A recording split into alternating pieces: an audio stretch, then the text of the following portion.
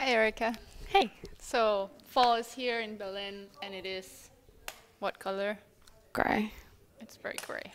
I saw a tweet the other day and it said Berlin has two seasons, good and bad, and we just entered bad. But Yeah. luckily, with Clue, there are survival methods. Yeah. I want to know from a Dane who's been in Berlin for how many years?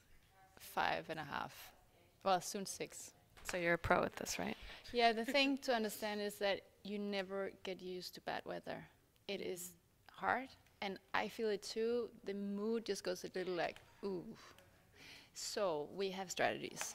Okay, tell me, please. So the first thing we did when we moved into this office in the middle of the summer, but in due time, was to install a fireplace.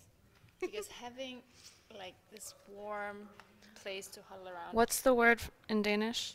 in brændeovn. Wasn't it like Hygge? Hygge, hygge. Yeah, Hygge. coziness. Very important, very important. We also use candles. Candles help a lot. Okay.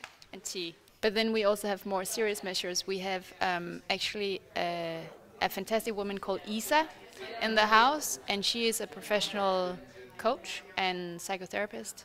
What do we do with her?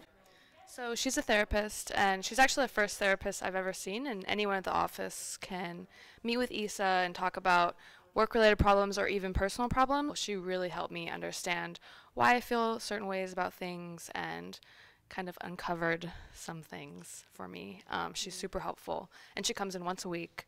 Any employee can use her, and it's a really, really great resource, especially in the winter for people like me who get kind of like seasonal depression or things like this. So. And I don't know what the team members talk to Isa about. I don't get a report. I don't keep count. Like, this is completely private and totally only if you want to do it. Yeah. I have also spoken a lot to Isa the last 2-3 years, and she's great. Yeah. Then we also do things collectively where we do offsites, so the whole company goes somewhere nice. Where have we been? We went to the Bastille in Saxony. It was a super beautiful hike.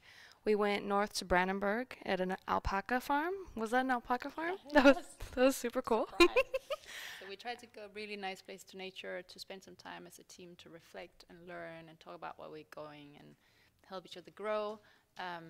So that's an important part of making sure that we also emotionally and mentally do as good as we can even during the dark season in Europe.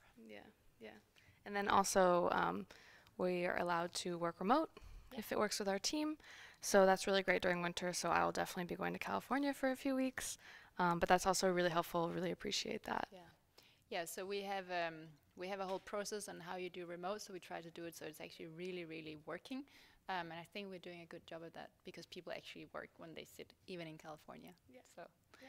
all right. Cool. Okay. Oh, tea. Come, let's have Yes.